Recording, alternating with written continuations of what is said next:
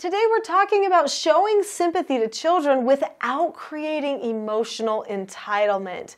I'm Nicholeen Peck, and I teach all over the world about parenting, good communication, and how to build strong family relationships through the lens of the principle self-government.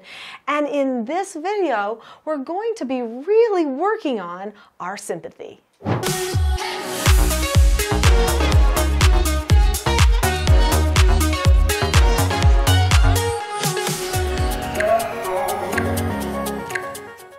In this video, I'm going to share a story from my real life, and then I have a lot of tips for you that can help make sure that you are giving that sympathy when needed, but not fostering emotional entitlement. So what is emotional entitlement? That's super important for us to understand. The simple definition of emotional entitlement is that a person starts feeling a certain way, and then they start emoting that feeling, and they feel like they deserve it. They deserve to treat other people that way. There was an article I read years ago by a Harvard professor, and she was talking about how she felt like it was emotionally healthy to emotionally vomit on other people. She said, you know, when you feel sick inside, you have to throw up. When you feel something inside, you have to throw it up. And I was like, that is the most false bit of information I've ever heard in my life. Because if I threw up every thought I had about everybody all the time, I would be, number one, super negative, because I have to keep pushing those thoughts off and saying, no, that's not the right way to think. But I would also be damaging relationships like crazy. So sure, maybe you need to express yourself in some way, but to throw up your emotion all the time, what about the person who got vomited on? What about them? Do they have any rights, or do they have to just take it all the time? And if they don't have to take it all the time, and they also have the right to emotionally vomit on you, then doesn't that just mean that we're saying in order to solve our problems, we have to just let loose on each other and do anything to each other that we want to and not respect other humans? I just think that's wrong. So, you know, all due respect to whoever wrote that article, because I can't ever remember her name, but I thought that is wrong. It's false information. And I know from personal experience. So I have a strong will, which is actually why I love the concept of self-government, which is what this whole channel is about, is self-government. But I have a strong will in a way that I used to get into power struggles a lot. With my mom especially, but often sometimes even with my dad. My dad has a very strong will too. In fact, both of my parents are strong-willed, but my dad he'll fight with you. He's the type that will say, I'm the boss, so you'll listen to me. And he's softened a lot, just so you know, over time. But that's how he was when I was young. I would say, why can't I do that? And he'd say, because I'm the boss, that's why. And I'd say, well, that means nothing, because you can't make me blah, blah, blah. You know, I mean, I was like that.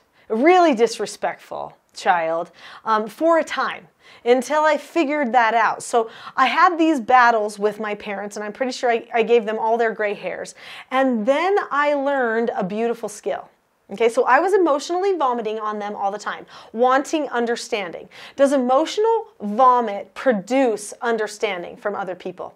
Not as much. They may say, she's mad, or she didn't like that, or something like that, but that does not necessarily mean that they care, not when they feel like they've just been mistreated or disrespected, which is what I was doing. So in the end, we had contention all of the time. And so what happened was my parents stopped letting me do anything. So I started asking, oh, can I go to the mall with my friends, or can I have people over for this? Nope, nope, nope. The answer was always no, because I had completely removed any trust in that relationship because I was not respecting them. And so they didn't feel they could, if they couldn't trust me to just say okay to taking my dishes over or to doing my dishes, then how could they trust me with anything else? There was a moment when a neighbor of mine said, hey, Nicholeen, have you ever thought of just saying okay to your parents? It might solve all your problems. I didn't believe her. I said I would challenge her and that it wasn't true. So I used my strong will to prove. I said, I'll go home and I'll do it, and I bet you they won't change anything about me. And she said, okay. She promised me she wouldn't talk to my parents and that I would go home and conduct an honest study. And so I did. And guess what? It worked. It literally worked. She was right. I just started to say okay and be okay and not have problems, and I started getting whatever I wanted. And my relationships were healed with my parents.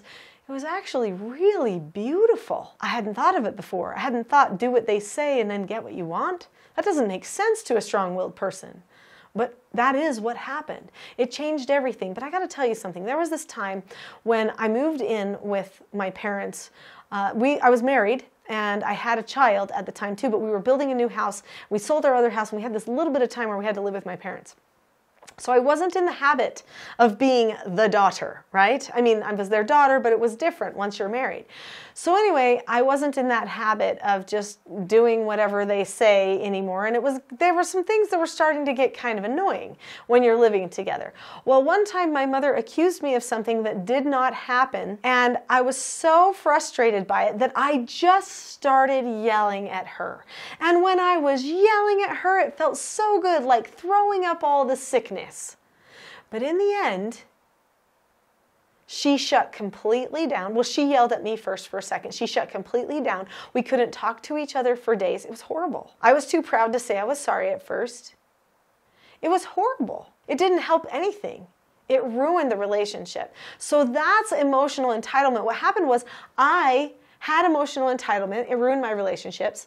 I stopped being emotionally entitled and started using skills like being okay and saying okay when my parents told me to do something or not to do something, and it changed everything. And then that one moment of emotional entitlement and jumping down my mother's throat and yelling at her actually ended up ruining some of my freedom again.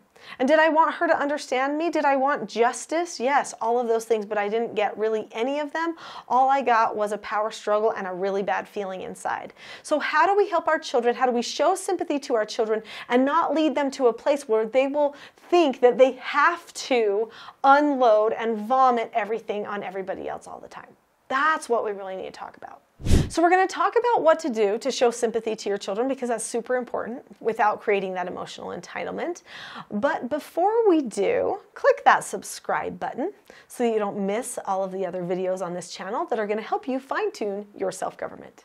So let's talk about the process of showing sympathy. So number one, you want to always make sure that you do feel open to the child, which means you're not getting emotionally invested in all of their feelings that they might be having. So be that safe place, that person they can always talk to. And I would make sure that you let them know ahead of time that you're happy to always discuss with them, because that's going to help them come to you when there's something that needs to be talked about. Let them know about their feelings. Well, this is what sadness feels like. This is what overwhelm feels like. This is what stress feels like. Whenever you feel these things, come talk to me. I'll help you through it. That's what a good parent does. So then the child comes and says, hey, Mom, I'm feeling really overwhelmed because I've got this and I've got this and I don't know how to solve my problem. And so then the parent can say, oh, you know what? I've felt that before. That's actually a really hard feeling, but there is a way that you can manage it. So you're going to validate, yep, people feel that way sometimes, but let's help you come up with some good thoughts and ways to handle it. So one thought that a parent might tell a child, and this is a really old school thing to say, but you eat an elephant how? One bite at a time. So if a person is overwhelmed, you might say, well, just so you know, if I was going to eat an elephant, I could only eat it one bite at a time. So we don't have to worry about all the things that have to happen. We only have to worry about taking one bite out of this problem. So what bite should we start with? Right? So maybe it's clean the bedroom, and the bedroom's got stuff everywhere. So what's the one bite? Maybe the one bite is, how about we start with just making the bed? Then the second bite, it's like hard to say bite might. Okay, then the second bite might be, well, how about now we put away all the shoes? Then put away all the blocks. Put away all the books, put away all the cars, all the different things that might be in a child's bedroom. You take it one bite at a time. When you do this, you're teaching them how to solve their problem for the future. When something's overwhelming, they can take one bite at a time, right? So they come to you with their feeling, and instead of emoting on it and melting down and having a problem, then you say, yes, that's a true feeling that people can feel sometimes. Here's how to handle it. Let me help you. And you work them through the situation. It's super empowering for your children. One thing I want to caution you against is feeding feelings to your children, because this can actually create a worse problem than what currently exists.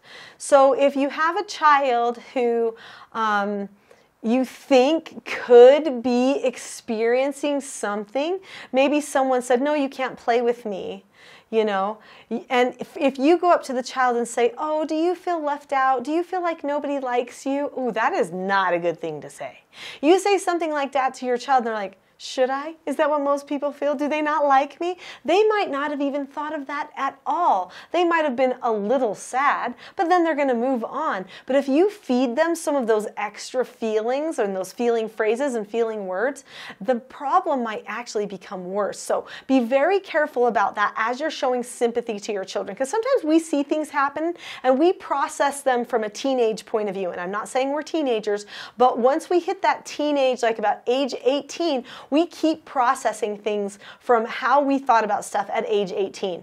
And so we see from a more mature perspective, we see from experience what somebody might be thinking when they do that to our child, and then we might feel compassion, want to show sympathy, and then lead them in a direction that can actually create less resiliency and more sadness. So if you want your child to learn resiliency, then say, hey, I just noticed this certain thing happened. Just describe what happened, and then say, how are you doing? How do you feel about that? Well, I feel kind of sad, but I'm okay. Well, that's good. You're really resilient. That's great. You're deciding that this is not a big deal for you and you're moving on. Good for you. So those are things that you can say to your child instead of feeding them in the wrong direction. When you're showing sympathy to your children, give them a hug. Sometimes they need that personal connection, that release of oxytocin to know that everything's okay. Give them a hug. Tell them you love them. Tell them it's okay and that you understand. That's important. Be understanding. Listen to what they have to say and really listen. Sometimes that alone can just solve the problem for a person. And the other thing you want to make sure that you do is don't get too emotionally invested in what's going on with the child. So if you start to take it to an emotionally deeper place or start to get offended by what happened to your child, that's not going to help them move forward. And what you want to do is definitely keep them moving forward. Help them move toward calmness. Help them move toward connection and moving in a direction where they feel like everything's going to be okay instead of a direction where they feel like they're going to be a victim. So speaking of calmness, if you've enjoyed this video, I have a gift for you. In the description below this video, there is a link to my Calm Parenting Toolkit, which is a mini course that has 10 tools in it for calmness for you and to help your children be calm as well. So click on the link that says teachselfgov.com/toolkit and you can have the Calm Parenting Toolkit for free for right now. So click on the link now. I'll see you there.